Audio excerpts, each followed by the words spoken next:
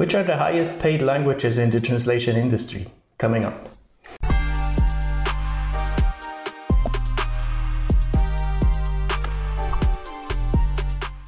Hello and welcome back to the Freelanceverse.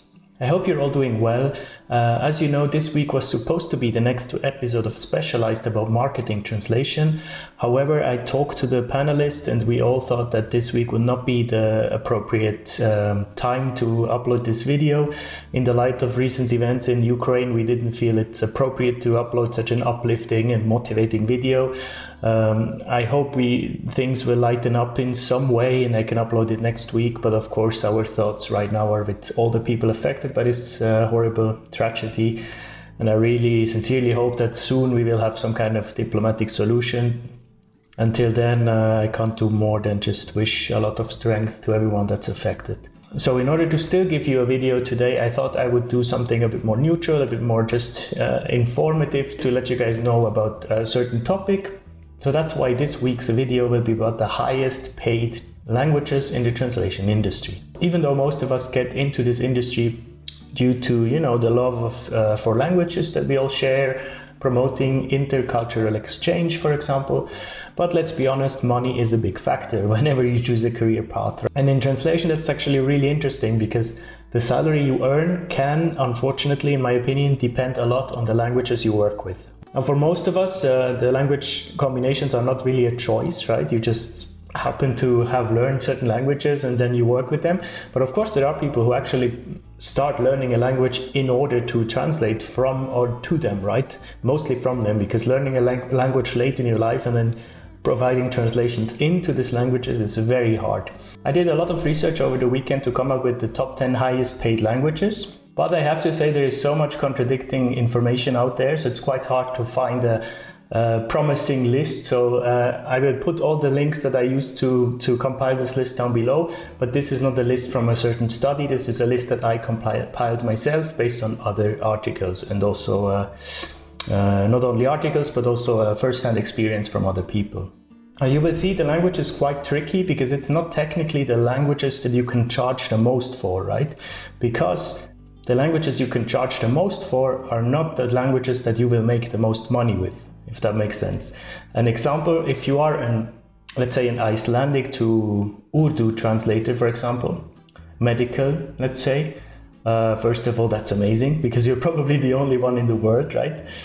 But it also means that you might get, 1 to 5 jobs a year, right? Even though you can then charge maybe up to, something crazy, 60, 70 cents per word and make a lot of money per job. But if you don't get the necessary amount of jobs, then you can't make a lot of money. So you have to ask yourself, would you rather make 5 times $1,000 a year? Or would you rather make 50 times $200, So charging highly doesn't necessarily mean earning a lot. What you want to do is finding the sweet spot, like the perfect middle ground between a lot of demand and little supply, right? If there's a lot of demand for a language but little translators doing it, then you can charge a lot and have a lot of work. Good examples are Asian languages, English to Chinese, Chinese to English, English Japanese, Japanese to English. These are very good examples of high demand, but not as many translators doing it. So there's actually very good per word rates in English Japanese, for example, or Japanese to English. Arabic, on the other hand, is an interesting one. It's always coming up consistently as very high in the most earning languages lists, but there is a high demand, a very high demand, but also a very high supply, right? What this means is that there is a significant amount of people making an extraordinary living with Arabic translations, but at the same time there is a very big amount of people as well who make very little and undercharge a lot because there's such a big supply, right? So that's an interesting language where it's even more important to find the sweet spot. So after knowing all these facts, take this list that I'm about to show you with a grain of salt. It depends on a lot of factors and you have to really focus on yourself first. These are the top 10 languages that you can make the most money with in the translation industry. We have English, French, German, Spanish, Arabic, Chinese, Japanese, Korean, Italian, and Dutch. Now, there is not much point for me to rank these in terms of which one is number 1, which one is number 10, because as I said, it depends on so many factors and you can't really yeah, are you employed? Are you a freelancer? Are you selling yourself properly? Which specialization do you work in? So many things come into effect, and I see so many numbers now that I did this research. I see so many numbers floating around online about what a translator can make, should make. It all doesn't matter, right?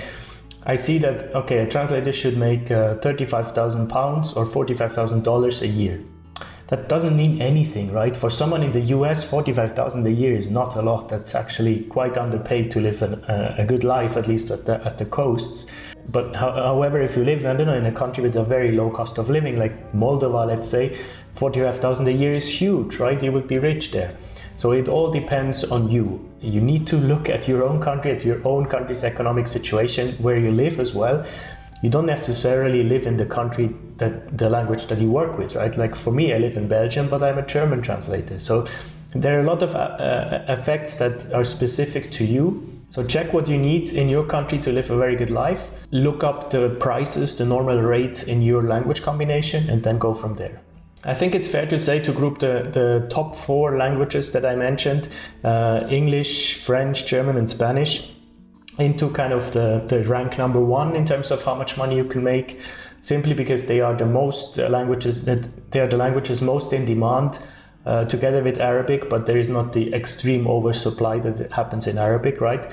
They are official languages in the EU, in the UN, in a lot of official entities. So these 4 languages I would put on top, but all the ones that I mentioned in the top 10 are very good starting points. So if you have these in your language combinations, that's a great start. If you don't despair, right? If you work from Portuguese, if you work from, as I said, like all the Nordic languages are interesting because they are usually charged quite highly, right? You can charge decent per word rates, up to 20-30 cents. But as I said, not a lot of demand, at least not as much demand as for German, Spanish, and French and English. If you are good, if you can specialize, if you can niche down, have a great network, build a lot of connections, then these languages are perfectly fine to make a very good living, right? It doesn't mean if your language is not on this list that you can't make it. That's simply an indication. There you go, that's all I have for today. Rather short video due to the circumstances I explained. I hope I will upload next Monday the marketing translation video. It's a great one, and I really want to publish it and build a lot of, hype around it and share it everywhere, but this week is not the time. So I hope you're all safe out there. Take care, and see you next week. Bye bye.